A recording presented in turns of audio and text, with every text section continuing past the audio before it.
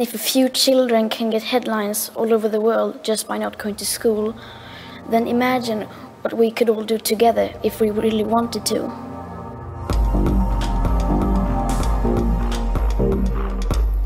You only talk about moving forward with the same bad ideas that got us into this mess, even when the only sensible thing to do is pull the emergency brake.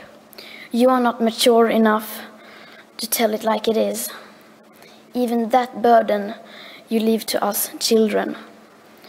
Our civilization is being sacrificed for the opportunity of a very small number of people to continue making enormous amounts of money.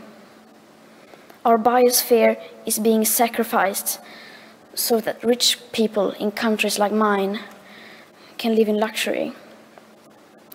It is the sufferings of the many which pay for the luxuries of the few.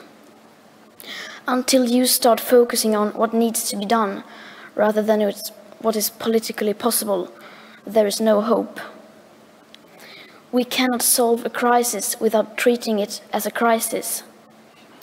We need to keep the fossil fuels in the ground, and we need to focus on equity. And if solutions within this system are so impossible to find, then maybe we should change the system itself.